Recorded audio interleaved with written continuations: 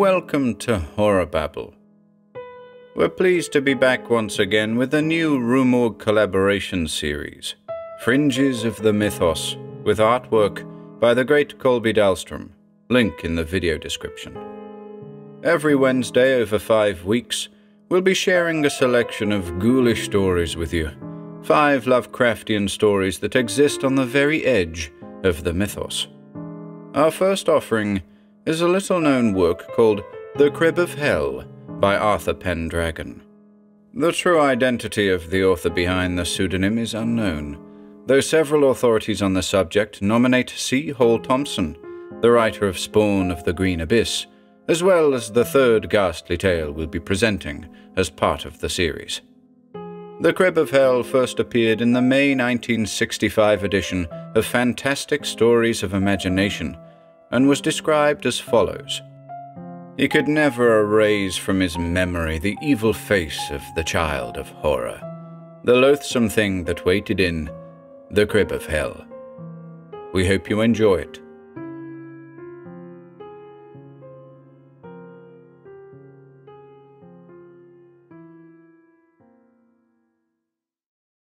The Crib of Hell by Arthur Pendragon. 1. What dark secret had driven Lawrence Cullum to the edge of nervous hysteria? What unutterable obligation had forced him to cry out for succor like an agonized madman?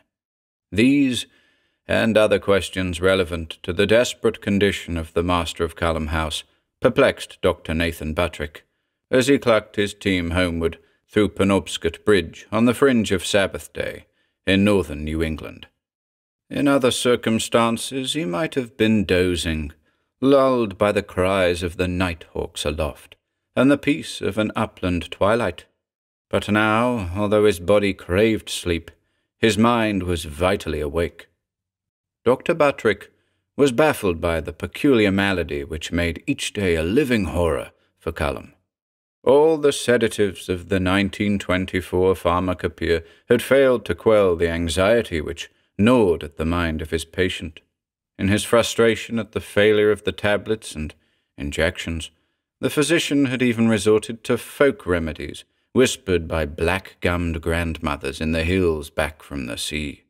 Infusions of tea and henbane, petals of amaryllis held under the tongue.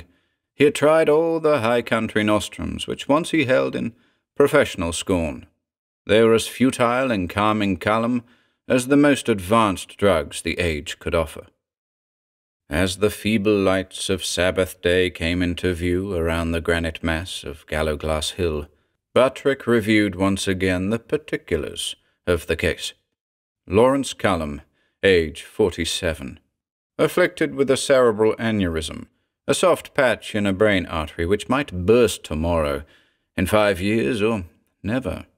He was the last of the Cullum line, a prominent family begun by Draper Cullum, the leader of the 1706 expedition, which struck northward from Dunstable to find, on an August Sunday, the protected harbour on the North Atlantic, around which would grow the seacoast town of Sabbath Day. The Cullums had always been influential in the town, yet oddly retiring. Lawrence was the most hermetic of the lot. Since the death of his sister Emma and the diagnosis of his aneurysm, he had shut himself up in the grey New England Gothic mansion at the end of Wyndham Road. His controlling hand was still felt on many of the town's business affairs, but this was merely the ghost of the man. His physical presence was sequestered behind the grotesque archway of Cullum House, 2 enormous jawbones of a sperm whale erected during the tenancy of the last patriarch, Captain Hugh. These facts and the few pleasantries that Buttrick had exchanged with Cullum during the man's infrequent visits to town were all that the doctor knew of the Cullum heir before treatments for the aneurysm began, except for the grim scene on the night of Emma's death, 2 years before. The physician had been in attendance, accompanied by Cullum and most of the household staff. Buttrick would never forget the last words of Emma, spoken as she clutched her brother's arm in a white-knuckled hand. "Lawrence, you will keep the guardianship?" I shall, my dear," Callum replied, as a mad, trapped look appeared in his eyes. Then the life of the frail spinster eked out its last heartbeat, and Buttrick's usefulness had ended. The doctor heard nothing of Lawrence Callum for 1.5 years after his sister's demise. Then came the midnight telephone call. Buttrick rolled groggily from his bed, expecting a summons to the side of any one of 3 wives who were awaiting childbirth. Instead, he was shocked into full awareness by an almost hysterical voice begging him to administer relief. Although years of medical practice had somewhat jaded his sensibility to human pain, Buttrick heard a voice so filled with a frantic tension that the listener himself became afraid in an unconscious resonance with the pleading tones. He whipped his team across the surly Penobscot River and along Wyndham Road, guided only by the chill light of a 3/4 moon. At the end of the headlong ride, he found Callum in a state of extreme anxiety within the mouldering drawing-room of the mansion. The earpiece of the telephone was still off its hook, as the man cowered in a great wing-chair, whimpering like an injured child in shocking contrast to the manliness of his 6-foot frame. Although he was wrapped in a dressing gown, Callum's trouser cuffs bore traces of drying mud. Buttrick quickly administered the standard dosage of a sedative. It had no effect. A second injection calmed Callum, or rather removed the physical manifestations of his hysteria. But even as the drug subdued his trembling, Callum retained a spark of horror in his eyes.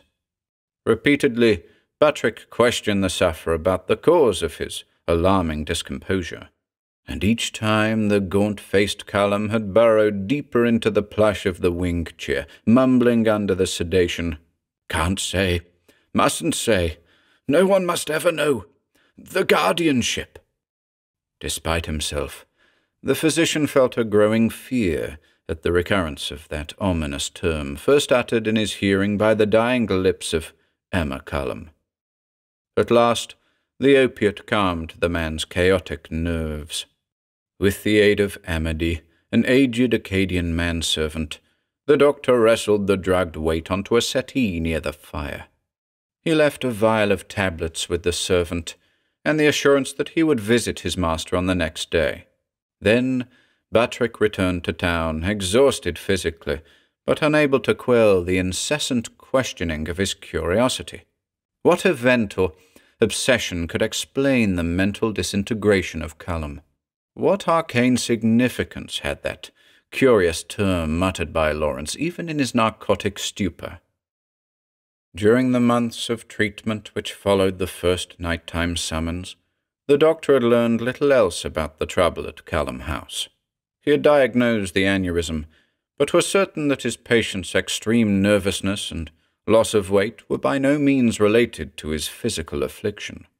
Rather, there was some obligation, burden, perhaps something in the house itself, under whose presence the mind of the Callum heir was slowly crumbling.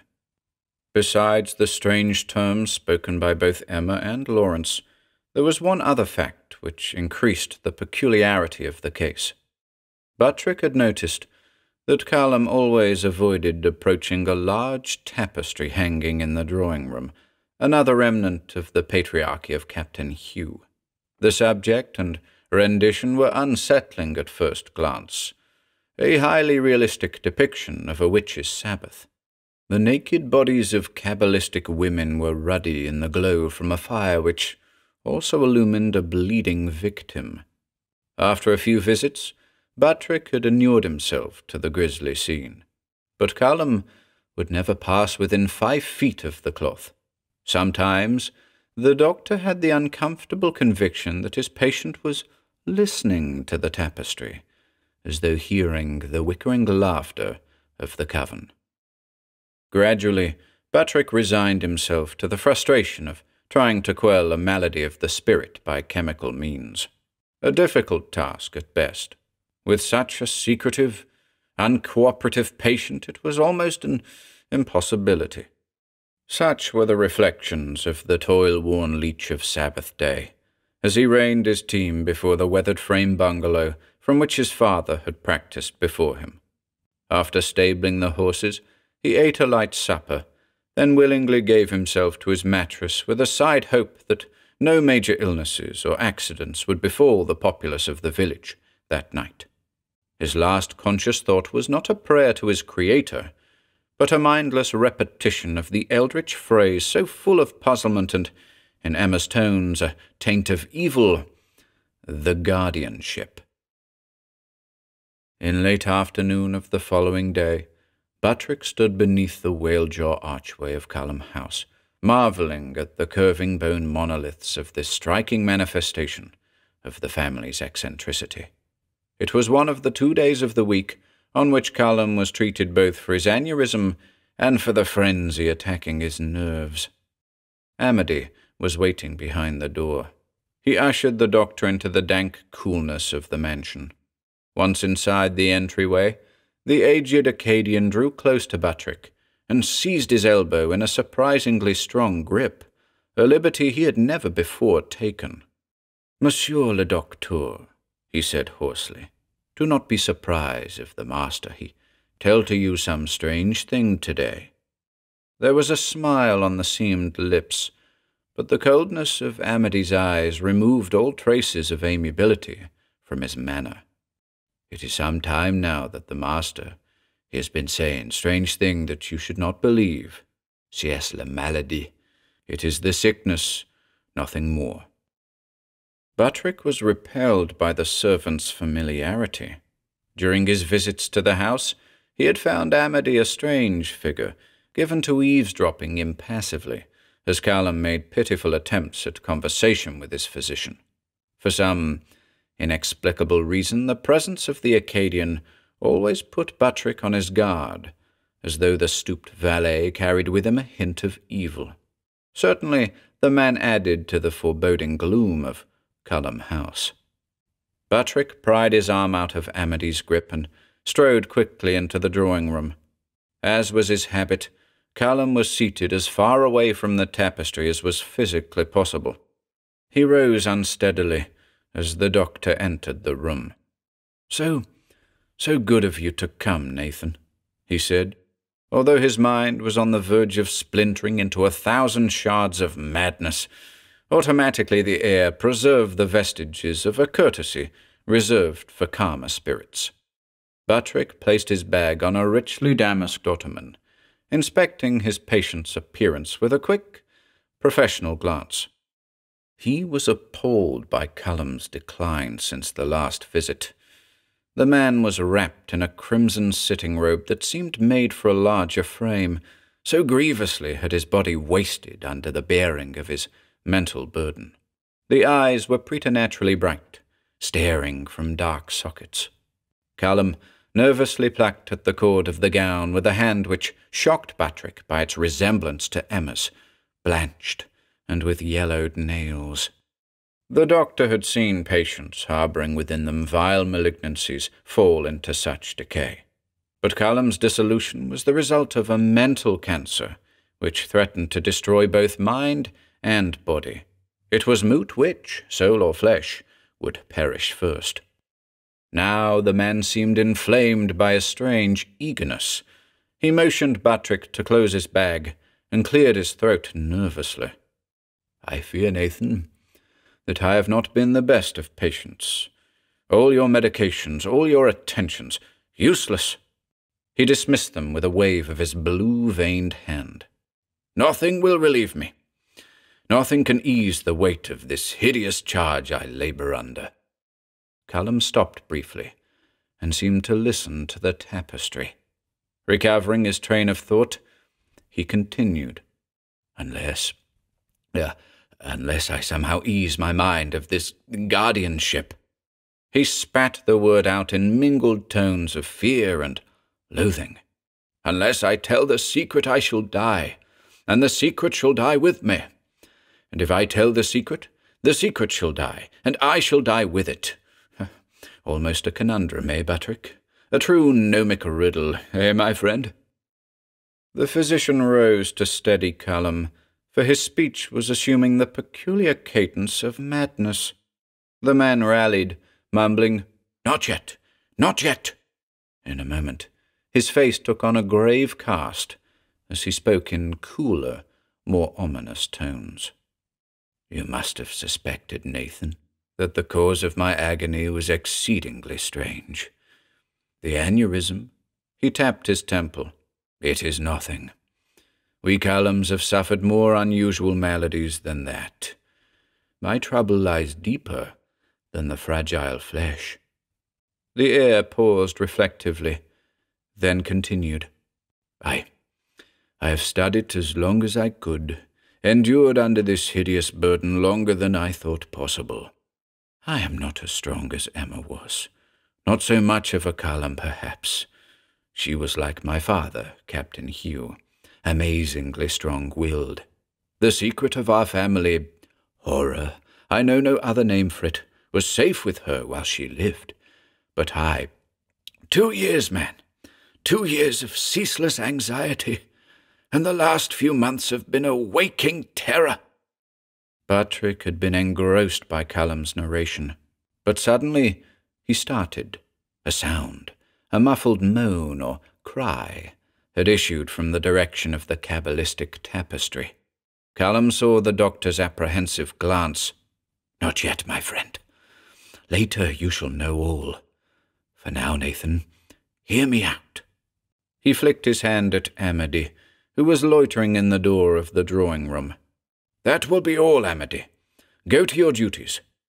The Acadian shuffled reluctantly into the bowels of the house. When his footsteps no longer sounded off the flaking walls of the passage, Callum resumed his monologue. "It is now time, Nathan, that you knew the well-kept secret of this house, for I shall tell you or die in the attempt. Only by sharing this intolerable weight have I any chance of keeping my sanity." His lips trembled as he fought to maintain calmness. "It is not easy to disburden oneself of such knowledge, but I must, despite the warning, or I shall most surely go mad. Be patient, Nathan, and let me tell it in my own way." Buttrick settled uneasily into a sofa. For a moment he felt a sudden impulse to deny Callum the opportunity to tell his tale. Why should he, Nathan Buttrick, participate in this secret? His precinct was the body, not the diseased mind. With its austere inhabitants and wild setting between the forest wastes and the sullen North Atlantic, Sabbath Day was eerie enough without compounding it by a knowledge of the secret of Callum House. But gradually, Buttrick's professional instincts exerted themselves. If Callum did not gain some mental relief, either the torments he underwent would render him mad, or his aneurysm would burst under the strain.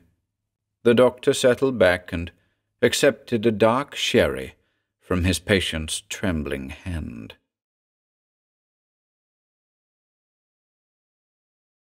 2. "Nathan," said Callum, "have you ever heard the name Ligeia?"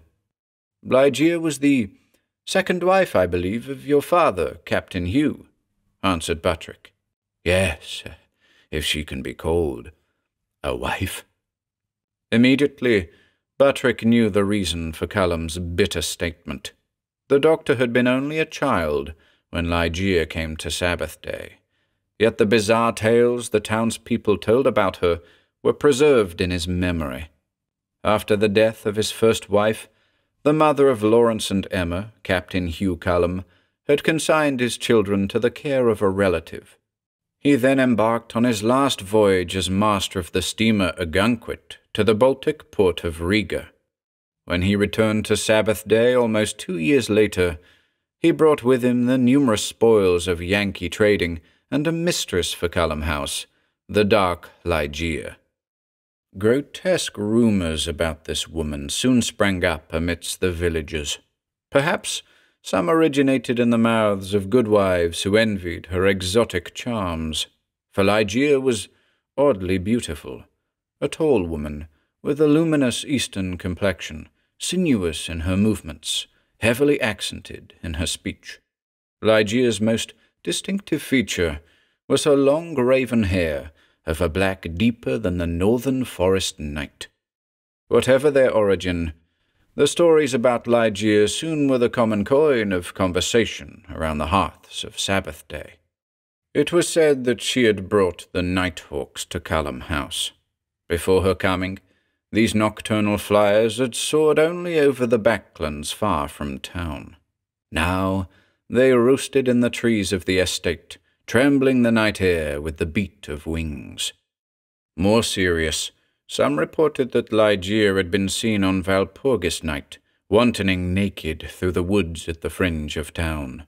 One individual who had been abroad at that hour swore that a glowing cloud had passed in from the sea over Sabbath day, and that voices could be heard mumbling in strange tongues from within the floating mass.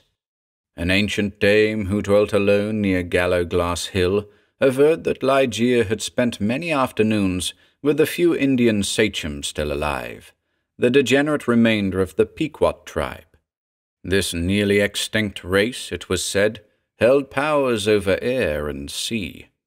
The more intelligent of the townsfolk dismissed these tales as fantasies, yet all knew that Ligeia exerted a strange hold on Captain Hugh. The gruff skipper was quite deferential to her in public, a far cry from his callous treatment of his first wife. There were some who even noticed more than a touch of fear in his attitude toward the tall woman, whom he bore on his arm.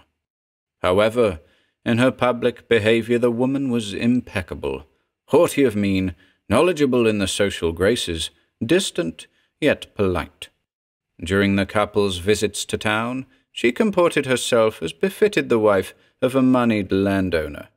Only a few noted that occasionally she exchanged knowing glances with the most depraved of the town's moral outcasts. A year after her arrival in Sabbath day, Ligeia was big with child. At this time, Hugh Callum ceased his frequent visits to town and seemed to enter retirement at the end of Wyndham Road.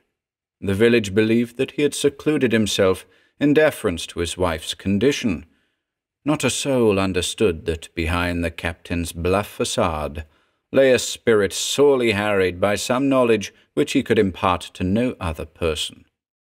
Several days after her confinement was due to end, the news reached Sabbath day that both Ligeia and her babe had perished in childbed. The father of Nathan Buttrick had been in attendance. In answer to the many queries, he replied that there was nothing he could have done, and divulged no other details of the tragedy. Nathan recalled that his father had been unusually silent for days after the event, as though meditating on some incomprehensible problem. Once, he had told his son that if he aspired to be a physician, there was something about the Callums that he should know in the future. But then the normal course of town life was resumed. The remains of Ligeia were cremated and transported to her native land, as she had wished. The small casket of the child took its place among the Callum ancestors in the family crypt, and Nathan Buttrick never heard the Callum secret from the lips of his father, for the man died of a heart seizure a few months later. "She was a witch, damn her eyes!" cried Callum. The air had become noticeably less calm toward the end of Buttrick's narration of the few facts he knew of Ligeia. Now a torrent of suppressed emotion broke forth. "And it is not dead. Do you hear? Not dead!" Buttrick leapt to restrain Callum, who seemed ready to run from the room. At the same moment, a hideous clamour issued from the direction of the tapestry, a scarcely human screeching, accompanied by thudding impacts, as though a body were hurling itself at the wall. "It heard! It heard!" raved Callum. He swung around and faced the cloth. "You cannot hold me in bondage any longer. The guardianship is at an end. At last, an end!" His final words choked off in a sob. Callum pitched into a faint on the settee. The vicious sounds from the tapestry grew in intensity until the cloth and the wall behind it trembled. Amity entered the room on the run, his features contorted with rage. Apparently, he had overheard the entire scene. "The weak pig," he snarled. "He has doomed us all. We are dead men, monsieur, dead men." He vanished down the hall, his footsteps giving way to the grind of a heavy door being swung on its hinges. In a few moments, Buttrick heard the crack of a bullwhip over the horrid ululations. A note of pain entered the screams. They tapered off into piteous whimpers until silence returned to Callum House. Buttrick knelt beside the heir, struggling to revive him. For a moment, he feared the aneurysm had burst, but the eyelids trembled, and slowly the man regained his senses. "Ah, the relief, Nathan," Callum sighed. "No longer a prisoner in my own house, no longer keeper of the vile heritage Emma passed on to me." "Great God, Lawrence," cried Buttrick, "what have you hidden behind that wall?" "I could not describe it," he answered. "Walk to the tapestry. You shall see it for yourself." Buttrick moved unsteadily toward the rich cloth, his breathing suspended in anticipation of whatever was to occur. "Open the tapestry with the cord by your hand," directed Callum. The doctor grasped the weighted end of the cord. He closed his eyes for a moment, opened them, then tugged at the cord. The tapestry slid back smoothly across the wall. Beneath it, the wall was discolored but blank, except for a small glassed orifice at eye level. Buttrick hesitated. He glanced at Lawrence, who feebly motioned to him from the settee, then fixed his eye to the peephole. A low moan escaped the physician's lips as his hand came up to clutch his throat. The orifice gave a view through the thick wall into a smaller chamber behind the drawing-room. Immediately opposite was a heavy steel door with a similar peephole and a sturdy grating at the bottom, through which a man might crawl, were it open. Gnawed bones and a basin of water lay before the grill, which was apparently an opening for inserting food into the chamber. A greyish light emanated from tiny, clerestory windows along two sides beneath the ceiling. Knots of thread-like filaments, black, brown, and yellow, littered the floor. Crouched in the far corner was the tenant of this chamber, a spectre so inhuman that Buttrick's vision momentarily blurred from the shock. It hulked, panting on its hands, a living human torso, if such a distortion of man's form can be designated thusly. Raven hair fell in hanks and tangles from a misshapen skull. Bright, feverish eyes glared out from beneath the shaggy brows. From the face projected only a rudimentary nose, its nostrils dilating as an animal would breathe. The lips were tensed in a snarl, revealing discolored teeth more like the fangs of a carnivore. The thing was naked, save for a ragged breechclout tied about its middle. The torso showed superhuman muscular development, arms as thick as fence posts, a barrel chest partly covered by a pelt. The lower extremities were piteously withered, dragging behind the upper body. Yet that monstrous form carried itself to and fro in the chamber with remarkable agility, supporting its weight on the arms and talon-like hands. As it lunged from one corner to the other, the creature sounded an ominous murmur from deep within its dark breast.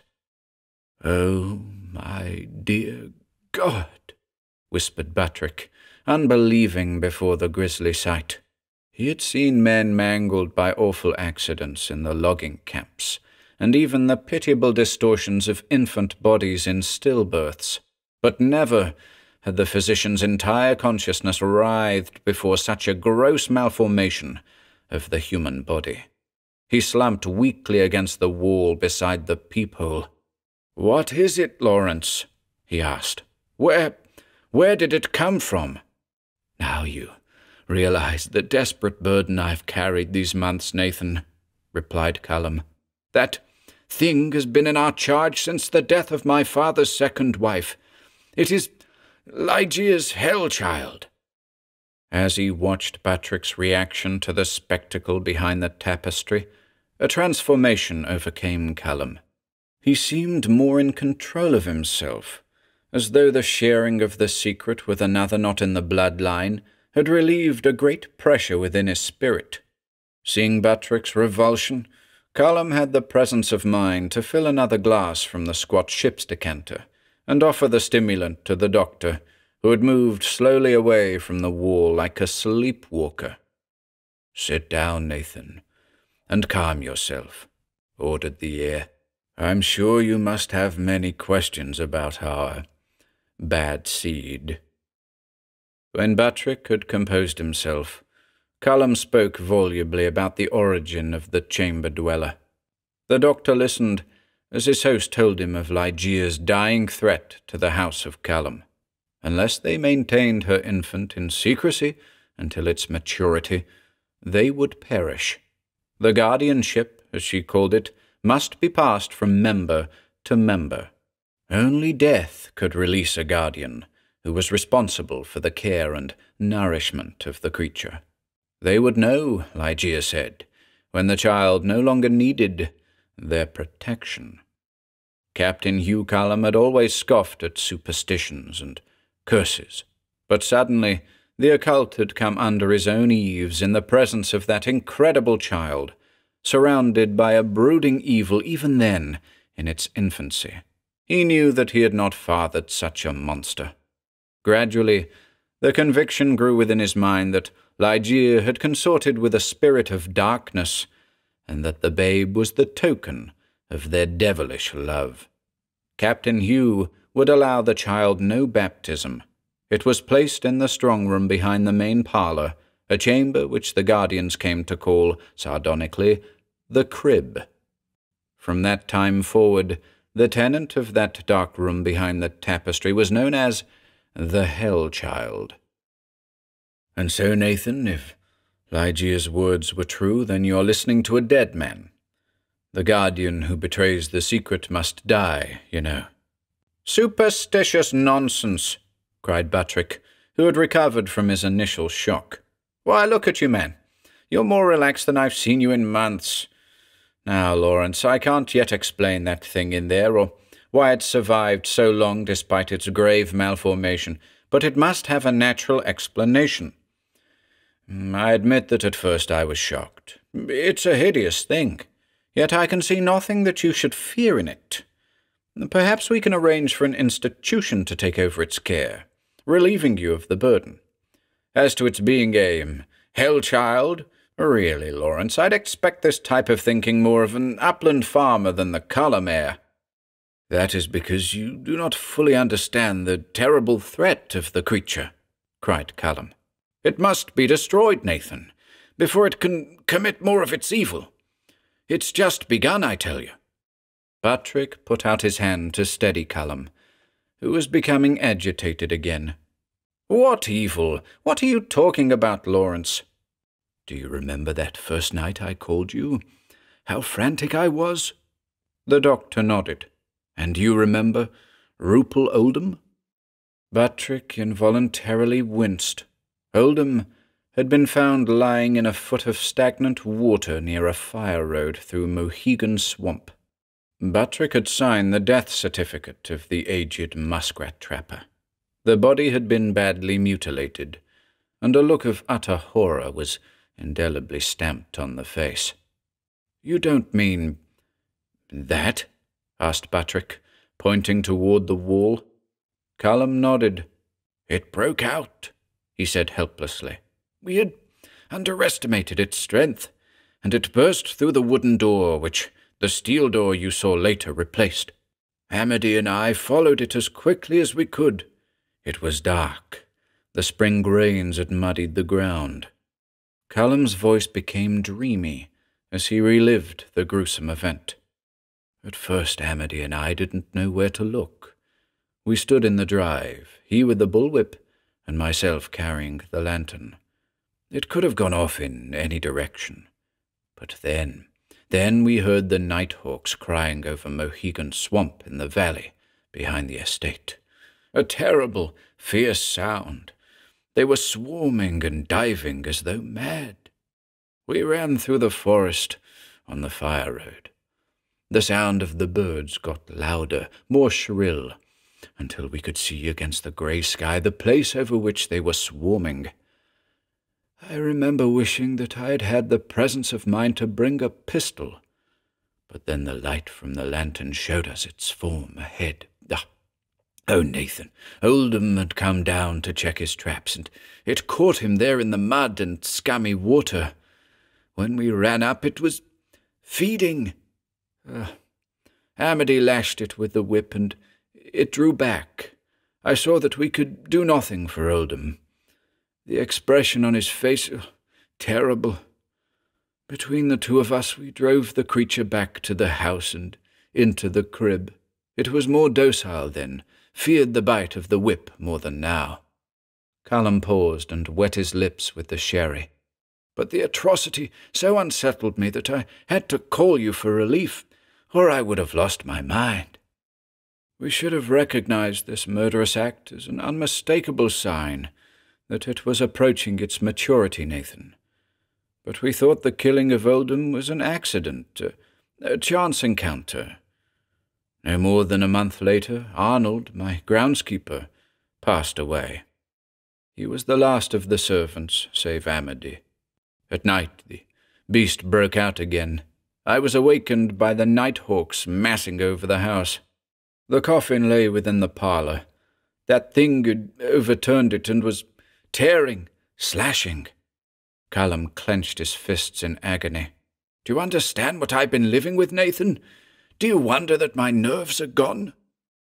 Buttrick stirred uncomfortably. He was being drawn into the macabre web of Callum's narration. The doctor began to feel unsafe, sitting only a few yards away from the tapestry.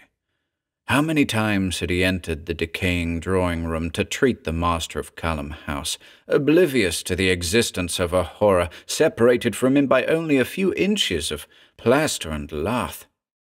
We then knew, continued Callum, that its ghastly appetite had been whetted. We realized that these events were not mere chance. The evil thing mothered by my father's second wife, I cannot call her my stepmother, had reached its maturity. For a week after we interred Arnold, it screamed. I shall hear its cries until my ears are stopped by death. Ravenous, ferocious howls which sounded even beyond the walls of the house. Amity and his bullwhip could not control it, and I stuffed my ears with cotton, took laudanum, drank myself into unconsciousness. Everything failed.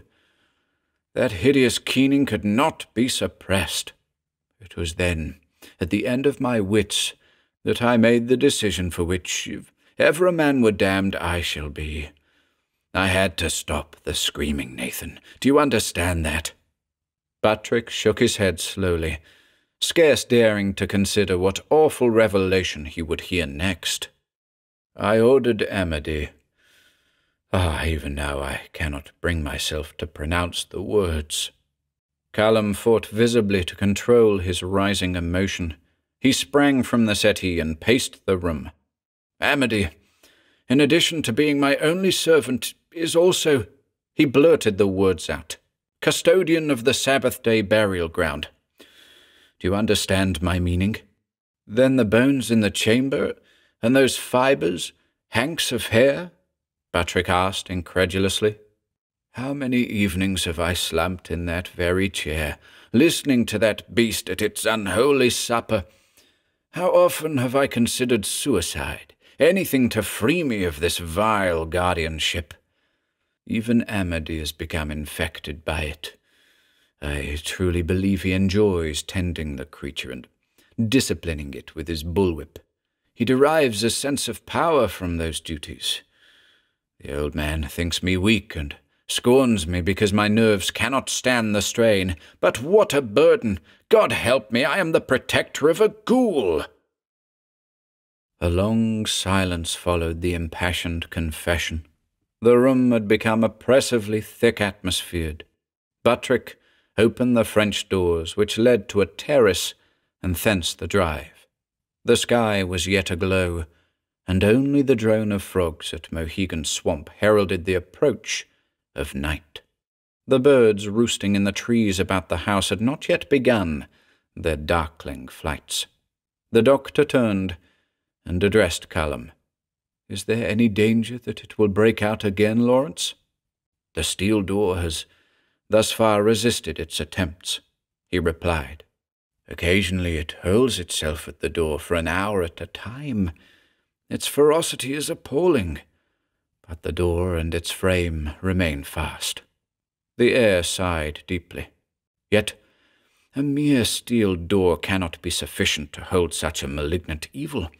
It must be destroyed, Nathan, and quickly. I can no longer protect the town from its appetite. And now that I have discovered the Callum secret to you, I feel that if we do not act soon, the thing will be at large, with no one to stop it. For it heard me betray it, I am sure, and craves my death." Buttrick was convinced. Now his mind no longer operated in accord with the civilized virtues of reason and mercy. His own experience that day at Callum House, and his host's desperate words, had brought to life within him the savage's fear of the unknown.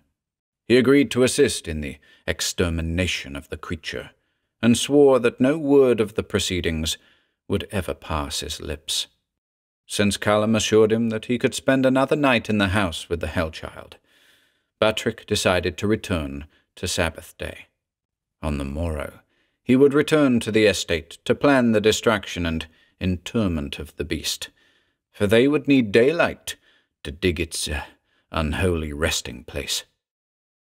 On the portico of the mansion beneath the arched jawbones, Callum seized Buttrick's hand in a firm grip. "I only wish my father had taken this course in the beginning," he said. "Then perhaps he, Emma, and myself would have been spared the blight which has sapped our lives." He ran his hand along the cool ivory of the curving white monoliths. "I know that, wherever he is, my father approves the action we must take." Buttrick nodded in silent agreement. He bade the heir a good night and turned his team onto the darkness of Wyndham Road. As he left the grounds of the estate, the nighthawks were beginning their evening clamour. Their rasping cries banished the peace of the autumn evening.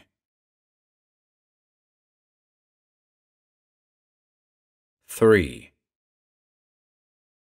After his return to the bungalow, the doctor lay sleepless, distracted by vivid mental phantasms of what he had heard and witnessed that evening. Each time he closed his eyes, the scene in the crib flashed across the screen of his conscious mind in all its loathsome detail. He could not erase from his memory the glowering countenance of the Hell-Child, a face so evil it seemed impossible that flesh and bone could be tortured into receiving the stamp of such malignancy. Buttrick could well understand why Captain Hugh had disclaimed parentage of the child. And now Buttrick himself had been drawn into the Callum horror.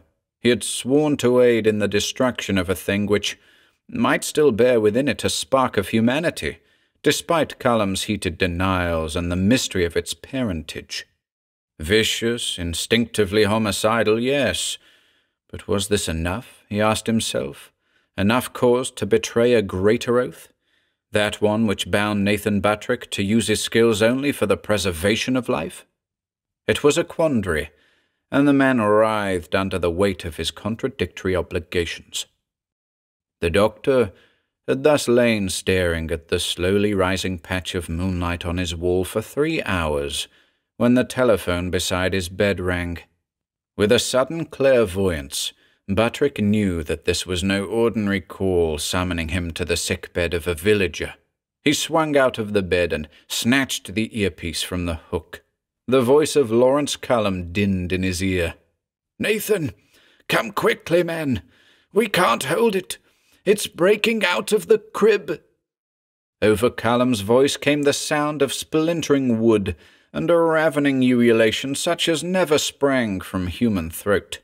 The telephone crashed to the floor as Buttrick leapt to struggle into his clothes. He vaulted across the yard to the barn, scarce feeling the bite of the early hoarfrost.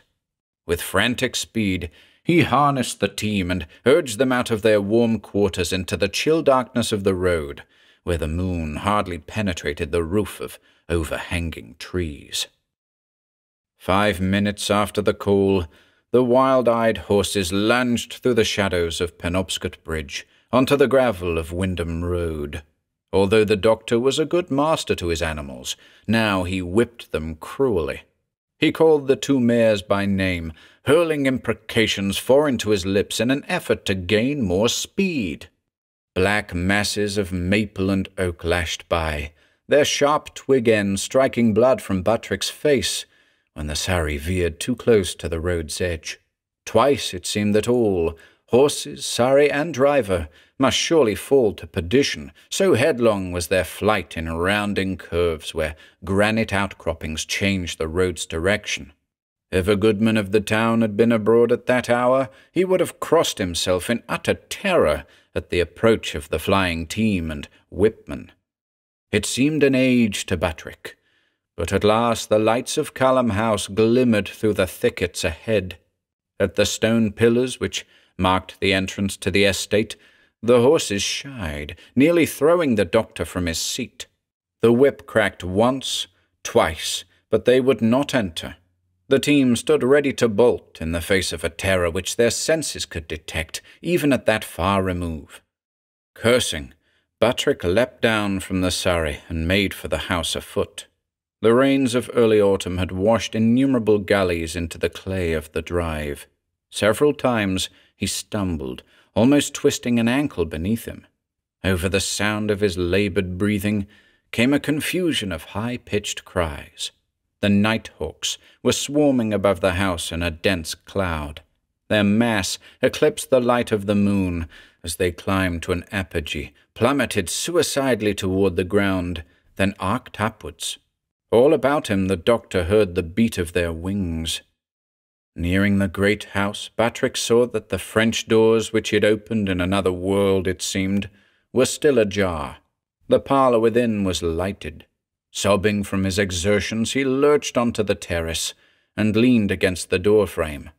"Lawrence!" he cried. "Lawrence, where are you?" The doctor's gaze slowly swept the room.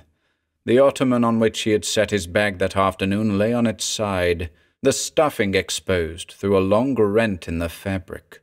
On the far wall, the tapestry hung in folds from one of its corners. Beneath, the discoloured area of the wall framed a gaping hole partially obstructed with shards of plaster and fang-like laths. By main force, the captive behind that wall had clawed and butted its way out of the crib. Buttrick stepped into the room, aghast at the wreckage of the once sumptuous chamber. From behind an overturned sofa, a moan broke the stillness, more like a sigh than an expression of pain.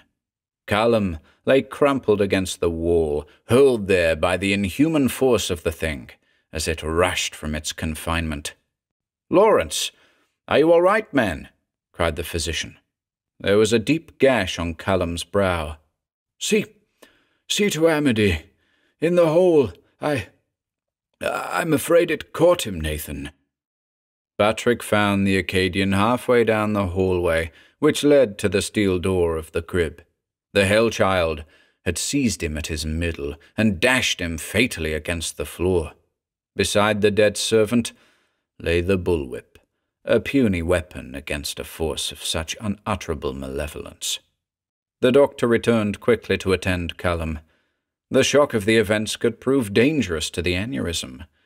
The weak spot of the brain artery might rupture from the slightest stress, but the air indicated dazedly that he was unharmed, except for the head wound. "It went outside," whispered Callum. "I could hear it scrabbling about on the portico before you came. Thank God it stopped screaming. I could not bear that sound another minute." "Are there any firearms in the house?" asked Buttrick. "Only an ancient pistol which failed me." Callum pointed to an old handgun lying at the middle of the floor. "I tried to fire at it as it came through the wall, but the mechanism was rusty from age. The beast flicked me off like a doll and went for Amity, perhaps because he took so much pleasure in whipping it. But it will return to finish me, Nathan, because it has now matured and needs its guardian no longer." Callum smiled weakly as a wistful expression fixed itself upon his pallid face. "If death is the price of freedom from that child of the pit, then I shall pay it gladly," he said. Buttrick suddenly stiffened. Somewhere beyond the open doors of the entryway, he heard the sound of deep animal respirations. A growl loosed itself from a savage throat. "I must close and bar those doors," the doctor muttered to himself, for Callum had lapsed into an almost trance-like state. He grasped a heavy poker and walked carefully through the hall. "If it comes at me," he thought, "I must slash at the eyes. The eyes." The main doors of the house stood thrown open to the night. Although it now rode the tree-tops, the moon illumined the steps up which Buttrick would have raced had he not entered through the French doors. The cries of the ominous birds had ceased. They roosted in the elms and oaks, as though awaiting a climactic event. The doctor peered out onto the lawn, keeping well within the shadows of the entryway. Nothing stirred. He stepped into the doorframe and quickly scanned right and left. Again, there was only the wash of moonlight on the lawn and long deserted walks. No sound was audible, except an occasional chirrup from the trees. Buttrick exhaled slowly. It seemed that the thing had run off, perhaps to Mohegan Swamp, where it had claimed its first victim. This was work for a search party in the morning, not for a middle-aged physician unarmed except for a poker. Wiping his brow against his sleeve, Buttrick stepped onto the portico beneath the massive jawbones. The moon caught the whiteness of the eccentric archway. He ran his palm along the ivory smoothness, grateful for a touch of cool solidity. Standing there for a moment, the man seemed to gain strength from the contact of his hand with the curving pillars of bone. On the steps of the mansion, he took a final surveying glance over the grounds, unwilling to stray farther from the light. All was quiet. "We will run the beast to earth in the bogs come sun-up," he thought. "Surely it cannot escape us there." Suddenly, the trees at the edge of the estate swayed at their tops as the nighthawks again winged aloft. The doctor's calmness left him. He started up the steps to regain the relative security of the house. But as he mounted the last step, his eyes caught a dark mass hulking at the very top of the arch, where the whalebones intersected. At the same moment, a guttural cry which seemed to tremble the entire portico pealed down at him. Buttrick's head snapped up. On the peak of the arch, balanced on its claw-like hands, crouched the Hell-Child. Its long, snarled hair cascaded down over the joint where the tops of the bones were clamped together. The fantastically developed shoulder and arm muscles knotted as the creature prepared to hurl itself downward upon Buttrick. In the split second it took his arm to bring the poker up, he realized that the thing had expected him to enter through the main door when he arrived in answer to Callum's call for help. It had climbed to the top of the arch, hidden there by the shadow of the eaves, in order to fall upon him as he entered the house. Then all thought ceased for Nathan Buttrick, as he saw the macabre figure let go the top of the arch and launch itself at him with a bellow. The poker flashed sideways in a vicious arc, aimed at the point in space where the eye should have been at that moment. But it smote the empty air. For as Buttrick began his stroke, the long, raven hair of the beast caught in the ironwork which braced the top of Hugh Callum's arch. The momentum of its lunge carried the hell-child clear of the ivory columns. It plummeted downward for the merest fraction of a heartbeat. Then a terrible jerk ceased its plunge. It swung between the columns like a grotesque marionette, hanging by its own matted hair. The doctor could not breathe as he gaped at the frantic contortions of the creature. The cruel arms flailed and beat the air as it struggled to haul itself back to the top of the arch. From that brutish throat came a scream of incredible fury. The face grimaced from pain and rage. Flecks of foam spotted the snarling lips. For a moment, it seemed that the hair surely must part, unable to support such a weight. But then a report like a muffled gunshot stilled the writhing of that hideous form. Its neck broken, the hell-child hung limply above the steps of the house it had terrorized through the long decades. Unstrung by the terrible self-execution he had witnessed, Buttrick fell to his knees on the floor of the portico. For minutes he sagged there, his fingers still gripping the haft of the useless poker. The trembling, which shook his entire frame, gradually subsided. Suddenly remembering the wounded heir who lay inside, he roused himself and entered the house. Callum was sitting as before, propped against the wall. His face was ashen, but his eyes glimmered with surprise as Buttrick knelt beside him. You're alive, Nathan," he whispered. "Does the beast still live?" The doctor quickly related the grisly death of the hell-child. It was apparent to him that his friend was falling into a decline from which he would never recover. The aneurysm had been fatally disturbed by the night's events. "Then I am free!" cried Callum. "At long last free of that terrible presence. Ah, liberty! Blessed, blessed liberty!" The voice of the air trailed off in a final sob. Buttrick gently placed a pillow beneath the still head and closed the eyes.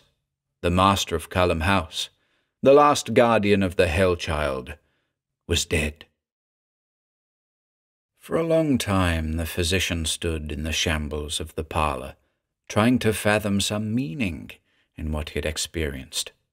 2 corpses lay in that silent mansion. Beneath the whale-jaw archway hung the carcass of the family's child of darkness, claimed by this architectural whim of its first guardian. The grim sequence of events was too unsettling to comprehend. But now it was time for action. Impelled by some allegiance which endured even the death of the last Callum, the doctor resolved never to divulge the horror in which he had participated.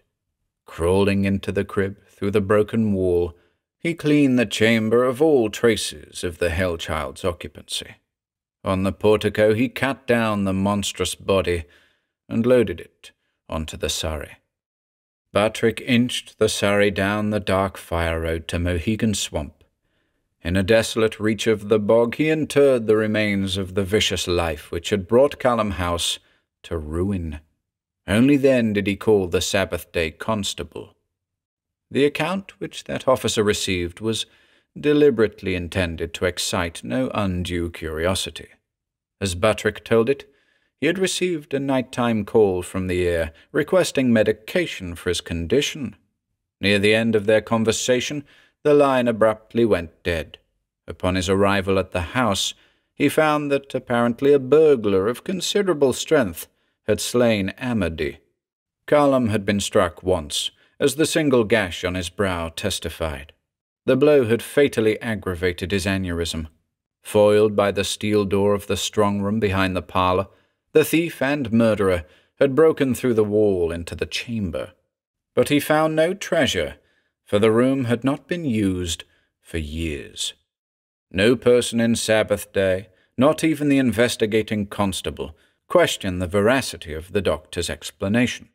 Nathan Buttrick hid within himself the memory of that ghastly night at Callum House until death eased him of the woeful burden. Now, residents of the village rarely speak of the Callum tragedy. Since there were no heirs, the great house reverted to Windham County and was razed for its timbers. In the town cemetery, the Callum family crypt is sealed forever, and the Sabbath-day burial ground is a place of peace, embraced on all sides by the northern forest. But in Mohegan Swamp, the nighthawks disturb the twilight calm. They have inhabited the lowlands since the pulling down of Callum House. At sundown, while the main flock wheels and cries over the brackish water, a few night flyers roost atop a curious mound near the shoulder of a fire road through the swamp. Each year, the mound grows somewhat higher. The forest warden who first noticed the growth believed it to be merely a subterranean tangle of living willow roots sent out by the trees which overhang the bog. Yet the birds who frequent the hillock utter strange, fervid cries, as if urging on the evolution of something within the peculiar pile. It is unlikely that the mound will stir the curiosity of the townsfolk. Whatever phenomenon is at work will reach completion undisturbed.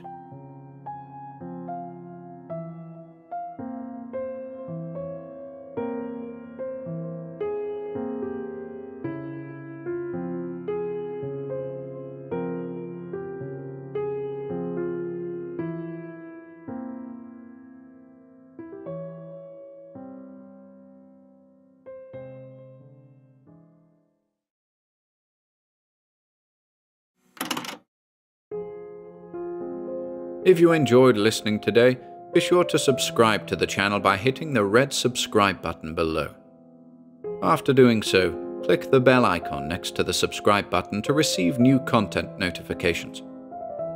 If you'd like to support our work and receive exclusive perks, consider becoming a channel member by clicking the join button below. To support us in other ways, see the video description for links to our Bandcamp and Patreon pages, our merch store over at Teespring, and further information relating to our releases on Audible, iTunes, and Spotify. And until next time,